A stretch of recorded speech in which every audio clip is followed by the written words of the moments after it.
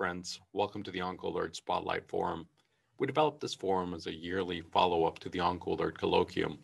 Oncology is a fast-paced field where new treatments are being developed, tested, and approved. The Colloquium was a way to focus on these novel therapies and give colleagues an update on the latest in oncology. The Spotlight Symposium was developed to slow us down a second, to place focus in areas where there is an unmet need, to let us know how oncology is in the entirety of the world, and most importantly, to make us aware that there is a geographic unfairness and an invitation to join and to do something about it.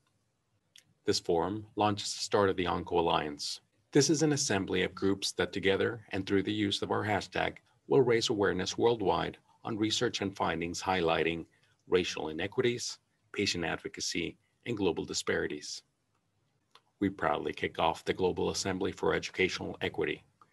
This is an assembly of national oncology societies from mostly low and middle income countries that will be working together with OncoAlert in order to make sure that we are meeting their needs and that our educational content is designed with the entirety of the global oncology community in mind. But now, back to the Spotlight Forum. The forum will be 4 days in length.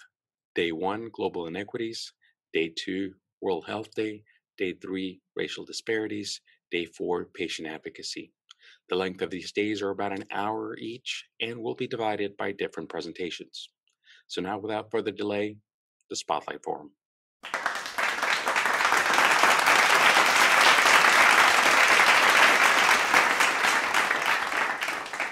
Good afternoon, everybody. My name is Enrique Soto. I am a medical oncologist specialized in geriatric oncology, working at the National Institute of Medical Science in Mexico City. And today I'm going to talk about global inequities in access to supportive and palliative care. I would like to thank OncoAlert, specifically Dr. Morgan, for inviting me to participate in this talk, and also MASC, the Multinational Association of Supportive Care in Cancer, its current president, Dr. Davis, and president-elect, Dr. Lusberg, who invited me to represent the organization in this talk. This is my Twitter handle in case you want to follow me. So over the next 12 minutes, I'm going to talk about inequities in supportive and palliative care globally, with a special focus on Latin America, which is the area of the world where I live and where I practice. The need for palliative care has never been greater than today, particularly with the COVID-19 pandemic increasing the number of deaths and the number of patients in need of supportive care. Currently, almost 20 million people are in need of palliative care worldwide for various diseases, ranging from non-communicable diseases, such as cancer, to infectious diseases, such as HIV, and others like trauma or poison. Among chronic diseases, certainly one of the most important requiring supportive and palliative care is cancer. And all patients with cancer, regardless of their age, may be in need of supportive and palliative care throughout the continuum of the disease. Sadly, palliative care infrastructure is vastly underdeveloped outside of high-income countries. While some regions of the world, such as North America and Western Europe, have increased the availability of palliative care services, this is certainly not the case in low and middle-income countries, where palliative care is still lacking in most parts, particularly in rural areas and outside large cities. And this is mainly because there are many barriers for the implementation of palliative care. And in this talk, we're going to discuss some of those barriers and how to mitigate them. This is the proportion of patients with diseases requiring palliative care and the most important conditions that need supportive and palliative care. As you can see, malignant neoplasms represent about a third of all cases requiring palliative care worldwide. And if we add leukemia, this is even more.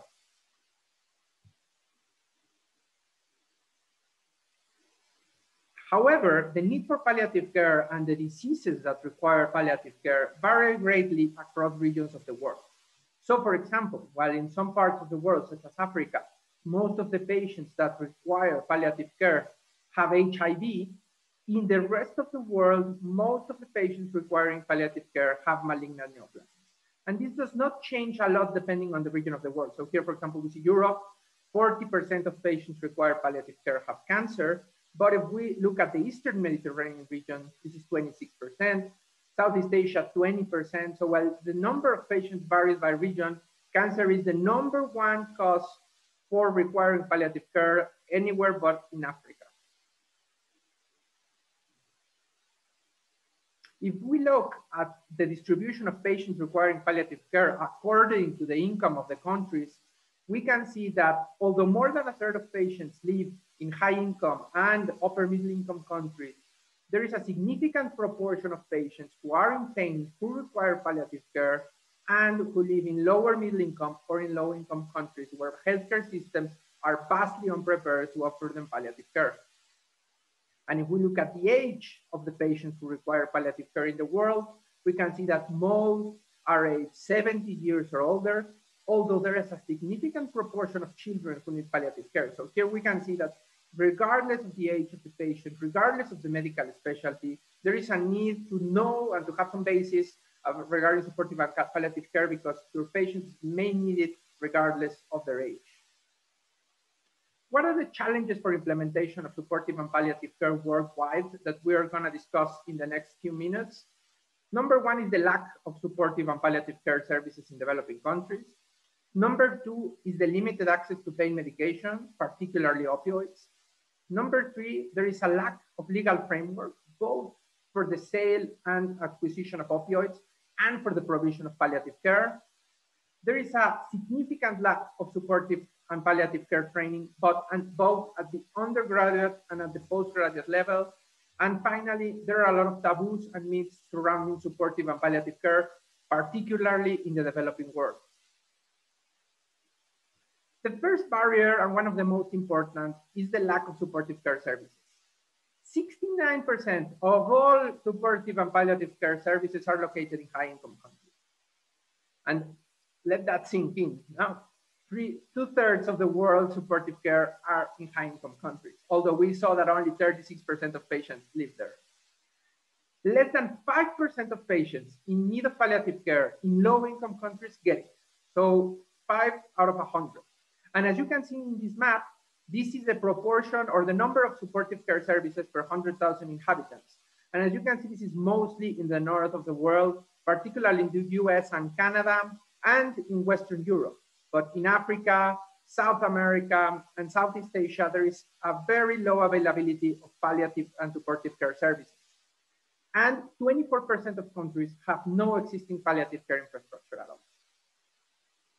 Here is the example of Latin America. This is from a paper we published a couple of years ago. And as you can see, only the most southern countries in Latin America, Uruguay, Chile, and Argentina, that are also perhaps the more developed ones, have an advanced integration of healthcare, of palliative care into the healthcare system, while the rest of Latin America has mostly capacity building activities and isolated palliative care provisions. So there are wide disparities between continents, within continents, and even within countries. In some countries, some areas have more access to palliative care, like big cities, and others don't, like rural areas. And importantly, most supportive and palliative care teams in the developing world are located within hospital settings. So there is a lack of outpatient palliative care services, which are perhaps the most useful for providing pain control for patients with cancer. The second barrier is limited access to pain control. 82% of the world's population lacks appropriate access to opioids. And sadly, there have been no changes in global opioid consumption in the last 5 years. This map is very illustrative. It was published in the Lancet a couple of years ago, and it shows the proportion of opioids that are used in the different regions of the world. And as you can see, while Canada and the US have 3,000% their opioid needs, and Australia and some countries in Western Europe, the rest of the world has a very low provision of opioids. So in Mexico, there's only 36% of the need. In Bolivia, only 6% of the need. In China, 16% of the need. So there's a huge inequity in access to care that is driven by many factors, some of which we will analyze. So limited global access to morphine is a particular problem because morphine is a cheap alternative to control pain that's taken orally and that's relatively easy to prescribe. However, in many countries of the world, drug enforcement agencies and drug enforcement regulations have led to a decrease in the import and sales of opioids. And in addition, many countries have very weak or vague opioid laws that make it difficult for physicians to prescribe it and difficult for pharmacies to sell them. In addition, there is a lack of financial incentives to produce and or commercialize morphine, and also there is a lack of government subsidies for morphine. So here in this graph, you can see the proportion of countries that report having an adequate supply of morphine in their pharmacies. So high-income countries, 86% report adequate availability of morphine. Upper middle-income countries, 40%. And if we look at low-income and lower middle-income countries, this is below 20%. So below 20% of pharmacies have opioids available for sale for patients. The next barrier that, and the next disparity in cancer control is the lack of palliative care legislations. So unfortunately, most countries in the world lack specific palliative care legislation.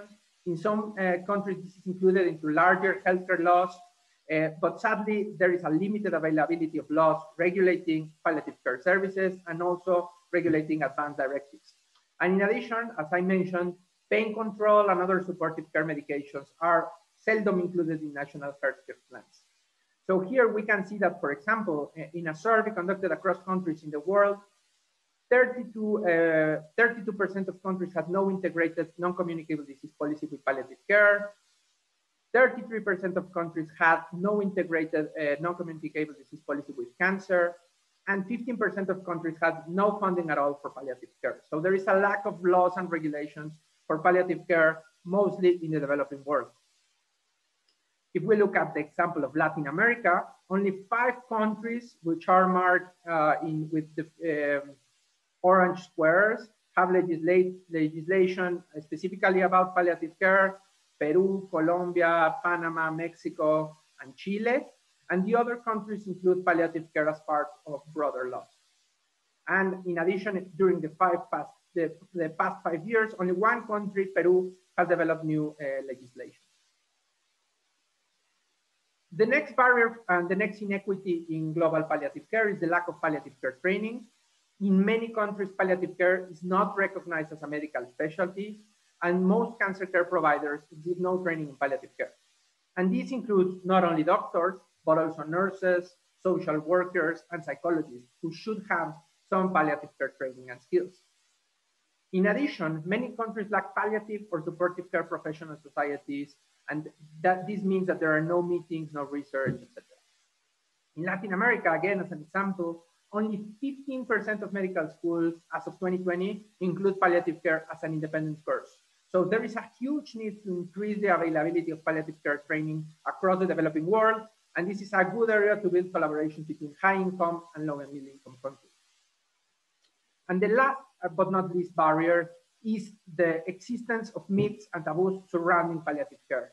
These myths are prevalent among both patients and healthcare providers and include fears regarding the use of narcotic medication and the fear of causing addiction.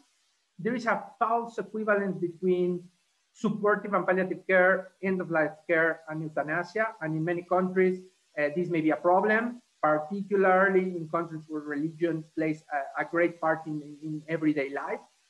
There is also a belief that palliative care is only for older and weak older adults.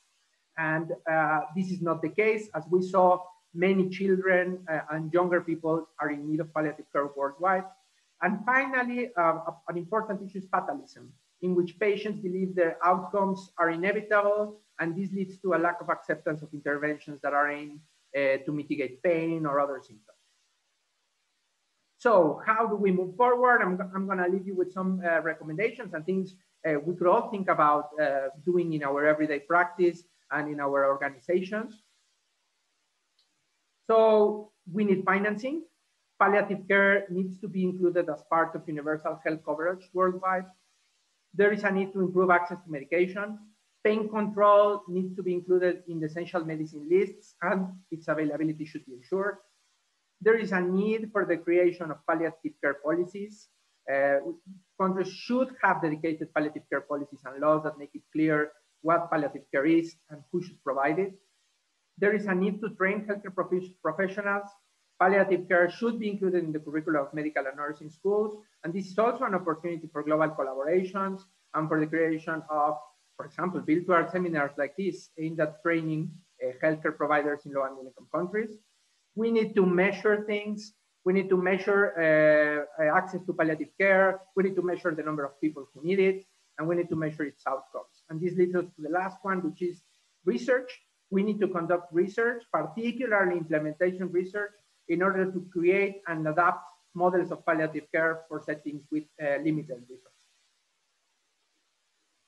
So with this, I leave you. There are a lot of challenges for the implementation of palliative care globally, and there are sadly a lot of inequities and disparities. This has been improving over the last 5 or 10 years, and there are also a lot of opportunities for improving access to care and for global collaborations. And I believe that this is an excellent forum to start these discussions and to work together for the future. Thank you very much for this invitation.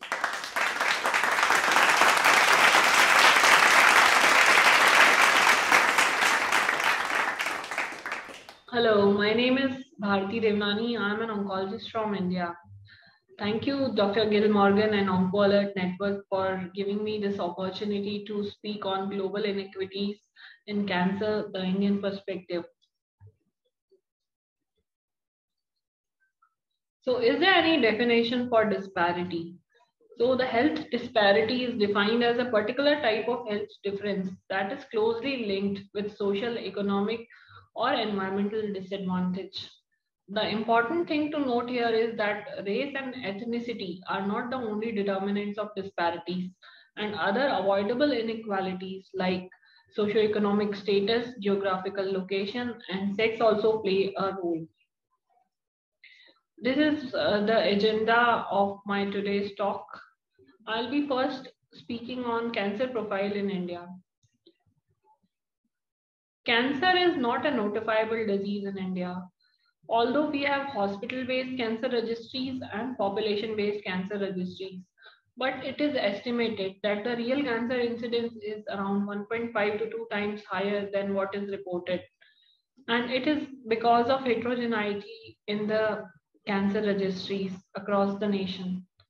And it was also shown in a study conducted by Tata Memorial Hospital, where they have compared registry incidence with the randomized screening studies. And it was shown that the gap between study versus registry incidence varies from 1.5 to 2 times. And it is even more pronounced for oral cancer cases, where it is around 9 times higher in the screening studies in comparison to registry incidence. India is a country of diversity, and cancer is not an exception for that.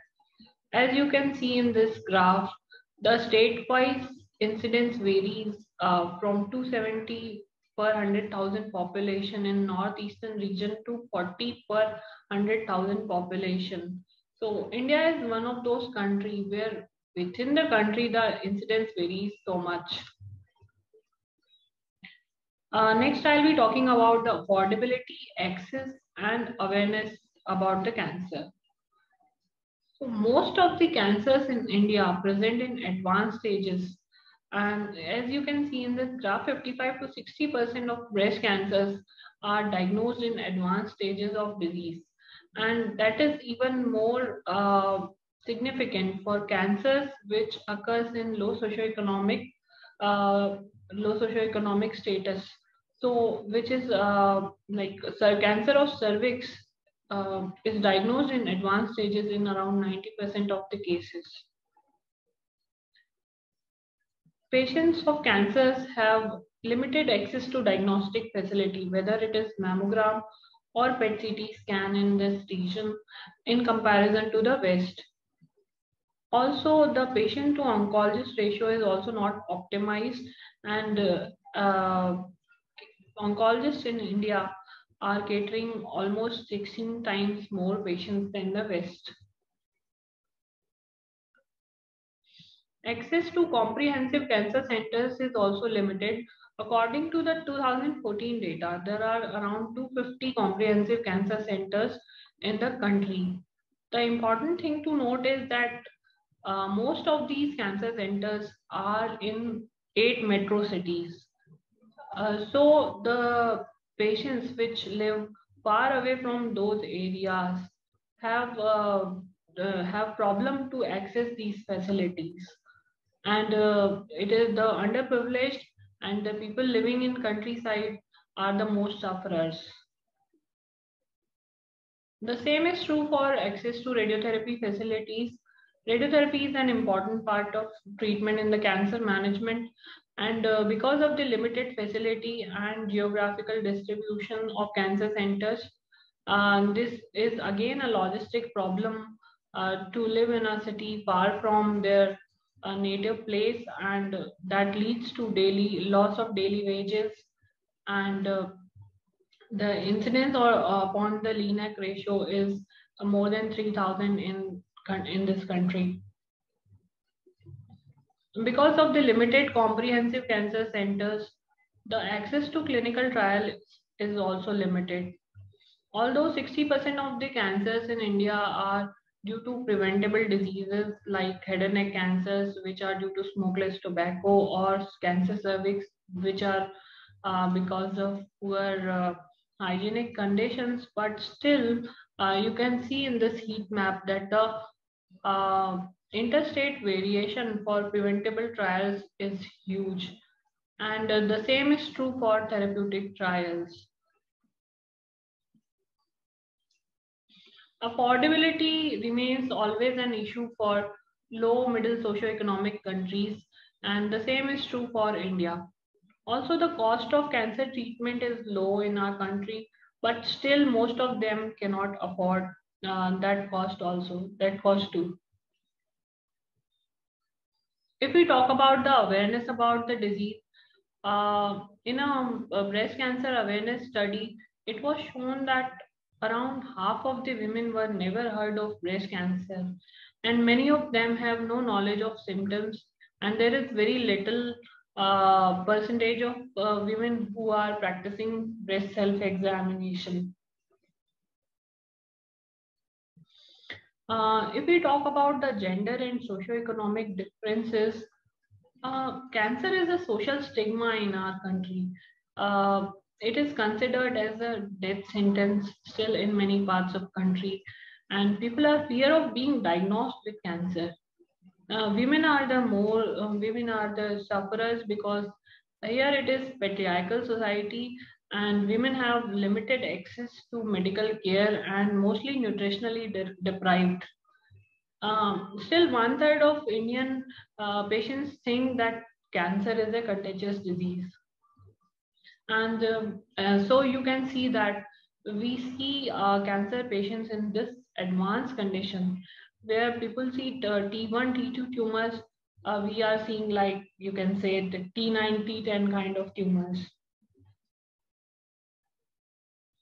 Also, the incidence of cancer in women is more in India in comparison to other nations.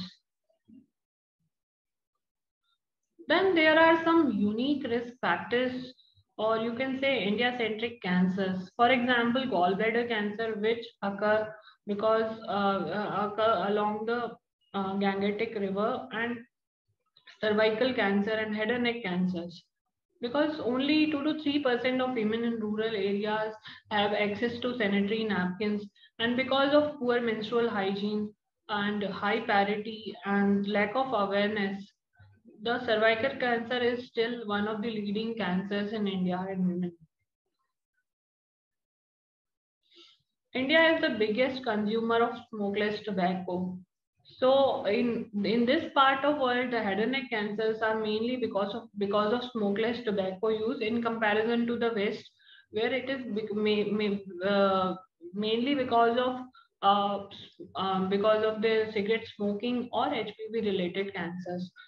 So because of the different risk factor, it is important to do a translational research for India-centric cancers. At one end, India is facing the problem of preventable cancers.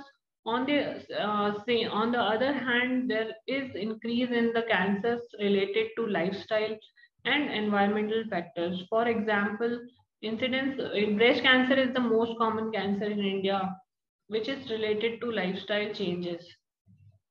And most of the cities In the recent survey, 15 out of 20 most polluted cities are in India.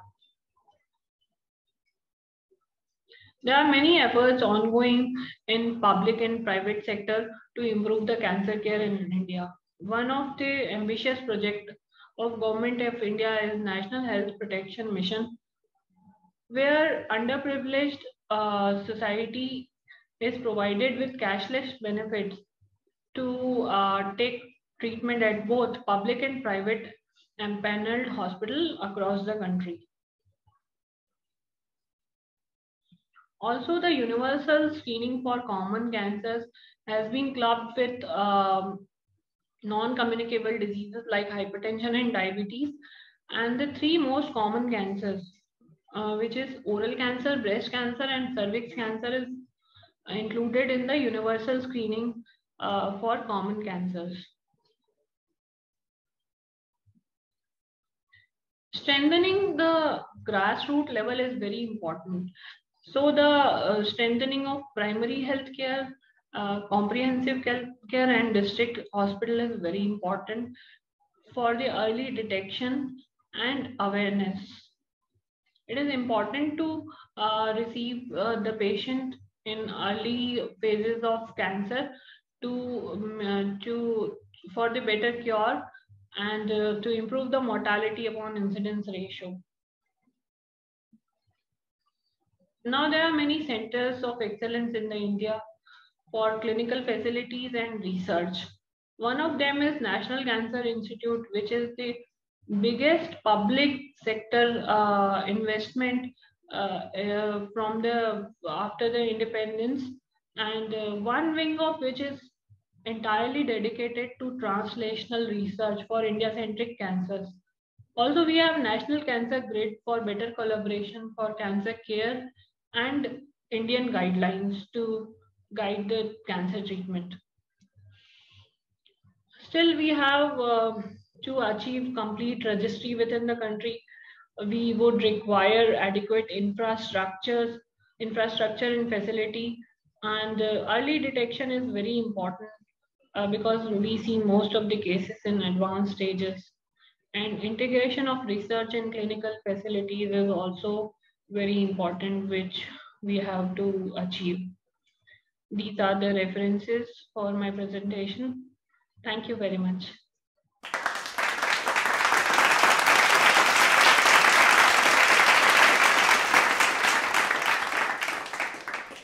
I would like to thank OncoAlert Spotlight Forum for inviting me to speak about the evolving role of social media platforms to enhance knowledge of young oncologists. The global cancer burden is significant, as 1 in 6 people die from cancer and 1 in 5 people will develop cancer before the age of 75. Furthermore, it is expected that the incidence will increase to almost 30 million cases per year by the year 2040. More than 2/3 of these cases will be in low and middle income countries that are ill-equipped to deal with complex and expensive cancer treatments.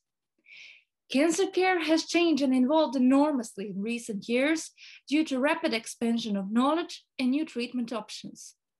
There is a need for greater access to global education for healthcare professionals to implement evidence-based practice and achieve real progress in cancer care.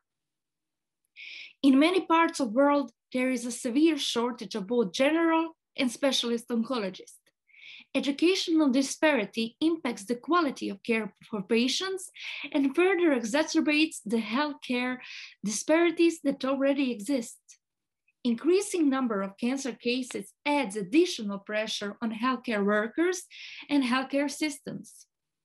Inadequate education of healthcare professionals is one of the most urgent issues in delivering quality cancer care. We must strive to improve education and dissemination of knowledge and technologies to reduce inequalities in cancer care. There are several educational disparities in low to middle income countries due to low financial investments in healthcare, unsupportive environment for research, political and economical instability, language barrier, brain drain migration of the best and brightest individuals to high-income countries, leading to significantly lower scientific productivities in these countries compared to high-income settings.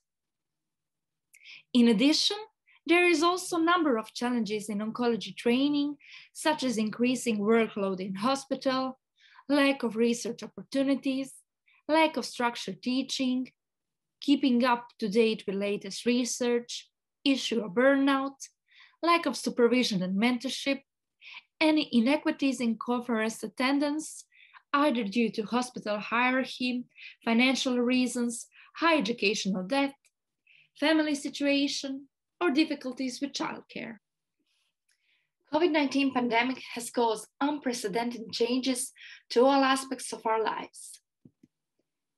It had immediate and dramatic impact on cancer care, fundamentally disrupting and altering the practice in oncology. It caused several changes in professional duties and disrupted training courses and career opportunities for young professionals. For example, rotations between departments and hospitals were canceled, as well as numerous educational events and fellowships. COVID-19 has had a significant psychological impact on mental health of healthcare professionals and patients. On positive side, pandemic has caused the turn to telemedicine, which is now increasingly used by oncologists and patients with largely positive experiences. Pandemic has really caused a virtual turn in medicine with increased use of online learning. Online learning has ensured continuity of learning, also making education more accessible to many oncologists, especially those living in low and middle income countries. This new normal means that meetings have switched from in-person to virtual. In fact, virtual meetings have numerous advantages despite having some drawbacks. The pandemic has certainly highlighted the importance of social media in our personal, but also in our professional lives. So, can we use social media professionally in oncology? There are several uses of social media in oncology. Social media enables faster and more diverse exchange of scientific knowledge. Due to huge volume of information published on a daily basis, clinicians are limited to learn about new research. Social media can be very helpful, as you can find news about newly published articles in major oncological journals and relevant data presented on oncological meetings. These new research findings and their relevance to clinical practice can then be discussed on these platforms in a timely manner. Therefore, social media enhances the education of healthcare professionals and active learning, and can even accelerate research. Social media platforms are a great place for networking as they bridge geographical barriers. You can use social media to improve patient care and trust in healthcare professionals, as many patients are increasingly using social media for health purposes. Importantly, we can counteract misinformation and direct people to accurate, reliable sources of information. Furthermore, social media platforms allow learning about new educational opportunities. They also help to increase cancer awareness and enhance knowledge in all aspects of cancer care. Finally, I would like to say a few words about OncoAlert. OncoAlert is an international group of oncology professionals and patient advocates with common goal of ending cancer. OncoAlert shares relevant, trustworthy, evidence-based information to colleagues and patients. It facilitates practice-changing information in real time, keeping up to date with all the developments in the field. It empowers patients' advocates, emphasizing the needs of patients. It increases awareness about available educational and career opportunities and promotes healthy lifestyle. OncoAlert first started on Twitter, as this is the most used and preferred network for professional use. However, it soon expanded its network to Facebook and Instagram, wanting to reach a wider audience, especially focusing on young oncology professionals in order to capture their attention with news about oncology developments while they are scrolling their news feeds. Recently, OncoAlert also moved to LinkedIn, opened its YouTube account, and has been releasing very successful podcasts. So, in conclusion, oncology is a fast-developing field of medicine which requires constant update with the advances and changes in practice. Social media can be an additional powerful educational tool to facilitate access to relevant health information important for clinical practice. So, be active professionally on social media, learn, apply, and spread your knowledge. Thank you for your attention.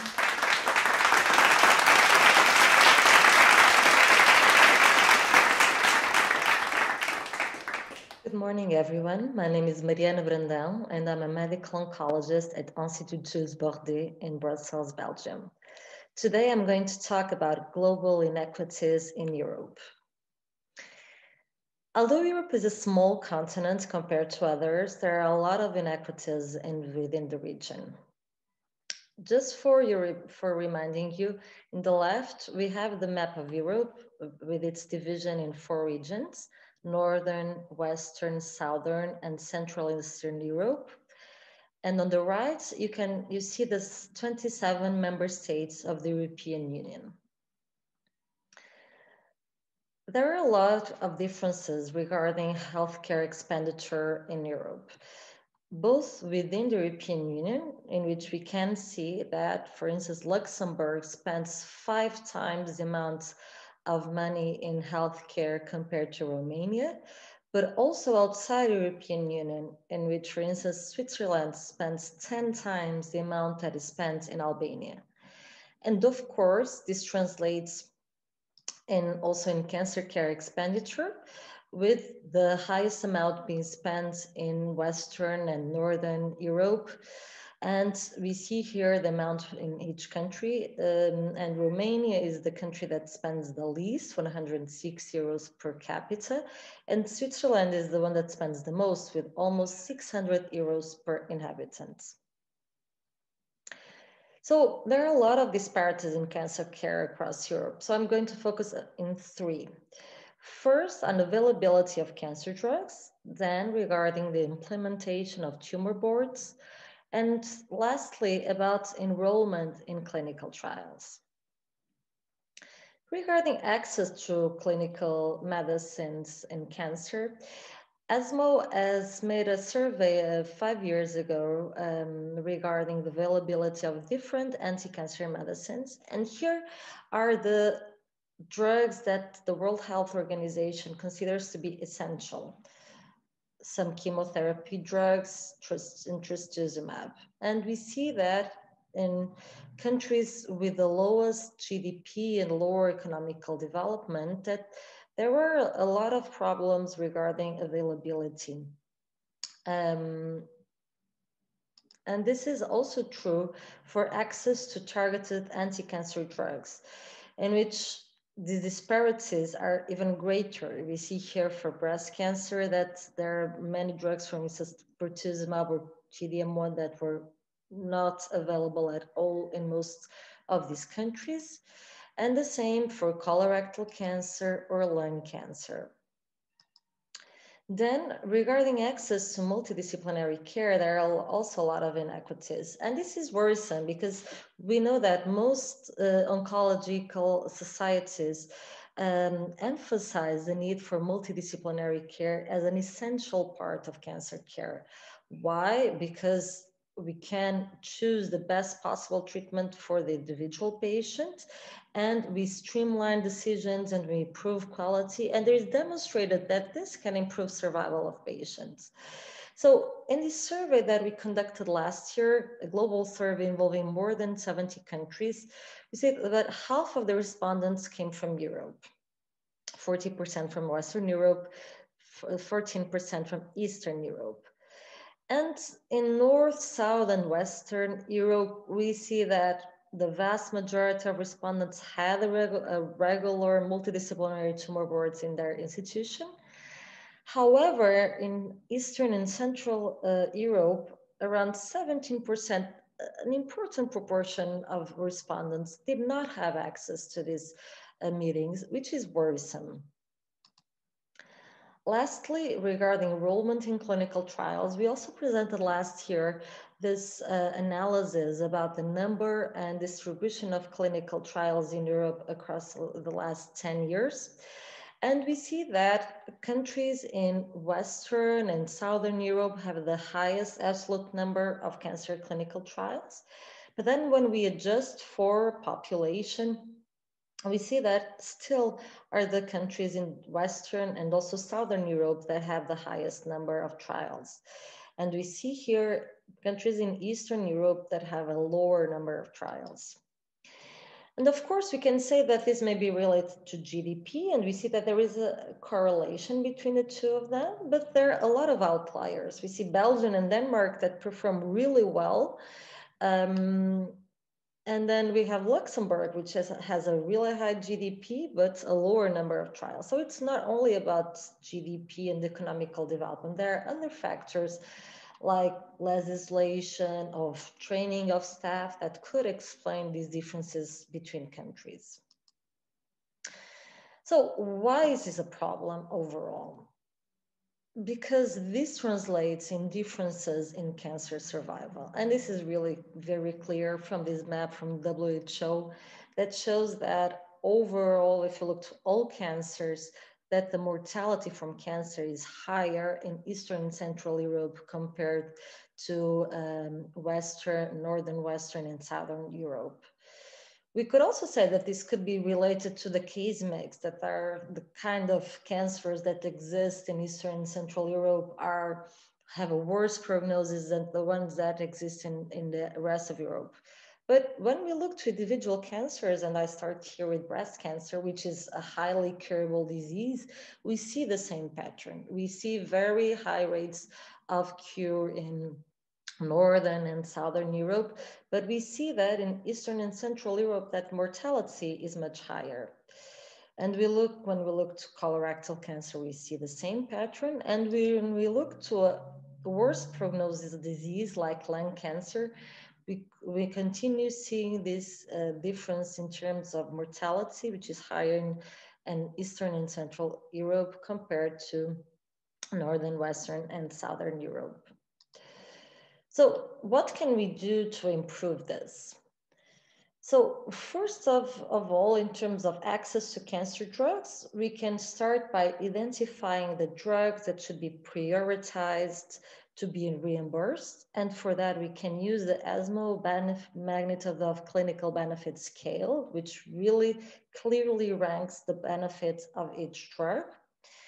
And then lobby to improve the sequencing of regulatory approval and reimbursement decisions. We still see in many countries, and including in mine here in Belgium, that between the approval by EMA and actually the reimbursement decision, sometimes we have 12 months, 18 months that elapse, and we cannot afford this time. Our patients cannot afford to wait that long.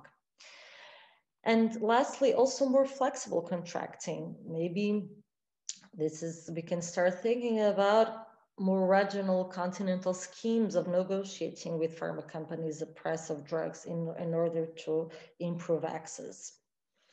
And then regarding implementation of tumor boards, every oncologist in his or her institution should strive to have a meeting in which all cases of cancer are discussed before the beginning of anti-cancer treatment, because this really has an impact on patient outcomes.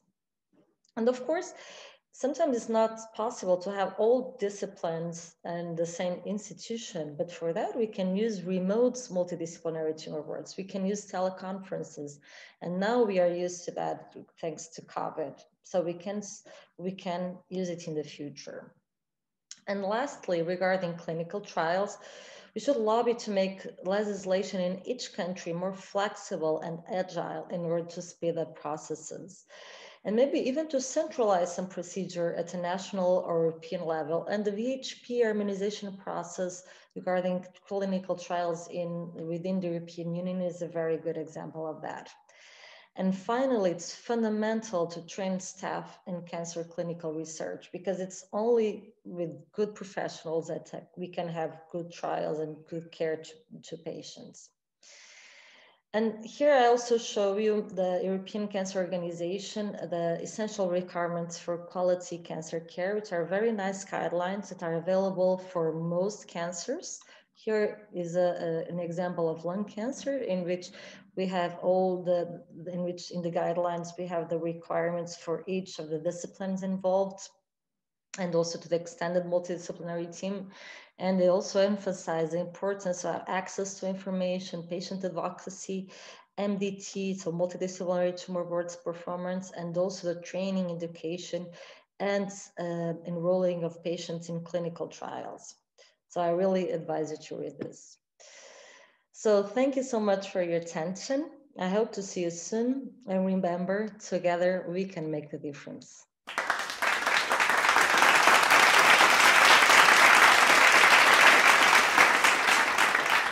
Thank you very much for joining us for the Spotlight Forum. We look forward to seeing you tomorrow.